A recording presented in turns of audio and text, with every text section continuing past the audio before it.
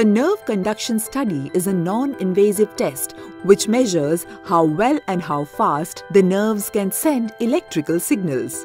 For this procedure, you are given a hospital gown to change into and settled comfortably in a private area throughout the procedure. You will need to remove your ornaments, accessories, purse, belt, etc. The technician then attaches electrodes on the affected limbs.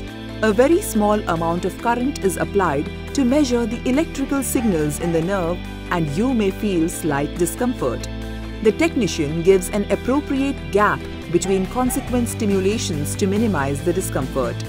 Post-procedure, the technician will remove the electrodes as well as clean the gel using cotton and tissues.